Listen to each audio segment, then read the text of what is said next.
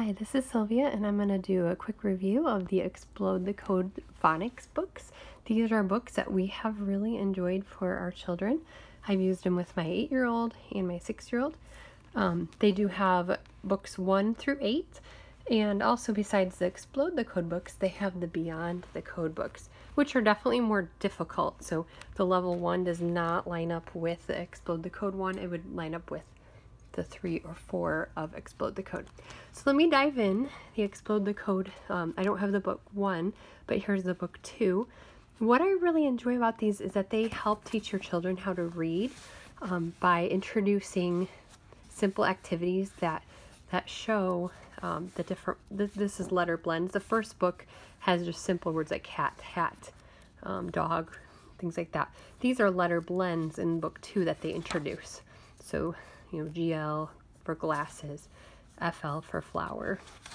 And I really like these activities. They read the word, they copy it and circle it. So they're learning, you know, FL for full at, then they write it out, they circle it, you know, clam, clap. And then they have other activities too where they circle either club or cub, clip or lip. And then here's a word bank with pictures, and then they have to write down the word down here.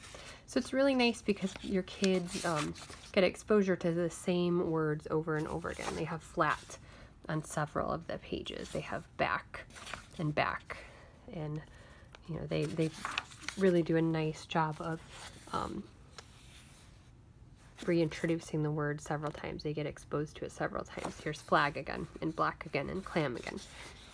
And then they have simple sentences to read that have the words that they had just worked on. Now some of these are sight words like the A and the, I'm not sure if this one has the in it, but there's a few sight words, but most of the words are the words that they've been working on. Then again, a small sentence to read and figure out which one it is. So I really like the Explode the Code books because then they, after they do the blends, then they work on further blends. So then this is going to be tack and track, and they'll work in the same words for several activities, and then they move on to adding some more words. So my son finished this Explode the Code book 2. He still needed a little bit of practice. He's 6, so I got him book 2.5. They do have books 1 through 8, and they also have 1.5, 2.5, 3.5. So if your kid needs more practice on a certain level, you can just get the half book. So here's the book 3. This is the book that they start getting into the long vowels and some of the other soundings. Now see, he started working on this. We're just getting into this one. So it's, yeah, so going from cut to cute, mad to made, cub to cube, Tim to time. So I really, really like these, and they have all sorts of, let's see if, it's the same kind of activities, like, you know, writing out a slide or snake, but they also have more phonics rules that they include. You know, like they'll say OA and OW, say O, like boat and blow. Then they'll have the activities that go along with it. So I feel like this is such a simple phonics program that really, really works.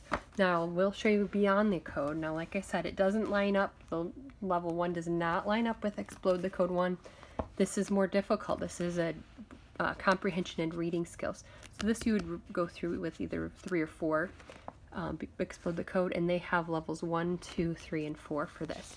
So what they do in this book, and my son just started, we started this one today, it goes through and introduces words to them, more words, and then finding pictures and lining those up. But the main thing is they will read through a short story. And once they read through this short story, they're usually sort of cute, silly stories, they will answer some simple questions. Okay. And then there's a few other things. So this is more reading comprehension. So that's why they have to have some more of a foundation before they start this book. Some more words that they work on. You know, door and ball and all and fall, come. And then again, they find the words that go with the sentence, draw the line, and then they read the Jack the Dog Part 2. And then they have more comprehension questions. So this is a really nice book. I did go through this one with my daughter who's 8. And they have a few other stories in here as well besides Zach the dog. 6 Kids Jog. So, and obviously the stories get more difficult as you progress, but these are really what we use for phonics for 1st and 2nd grade with my kids, and my daughter, who actually she did another program this year, but she used these for 1st grade. She did levels 3 and 4 last year for 1st grade, and she is reading great. My son, he did kindergarten this year, so he did levels 1, 2, and 2.5. So hopefully this is helpful to somebody. Have a great day.